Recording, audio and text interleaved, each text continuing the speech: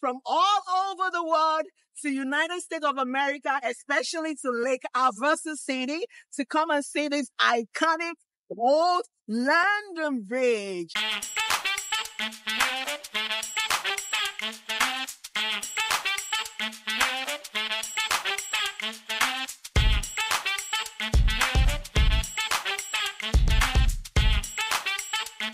So this is the statue of the Mcculloch, the man that was behind, the brain behind transporting the whole London Bridge in England down to city of Lake Havasu here in Arizona, in United States of America.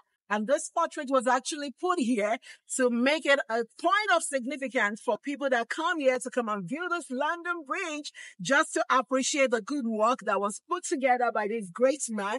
And also, I'll also talk about the history behind this, how they bought this London Bridge and the amount it took them for them to transport it to United States of America.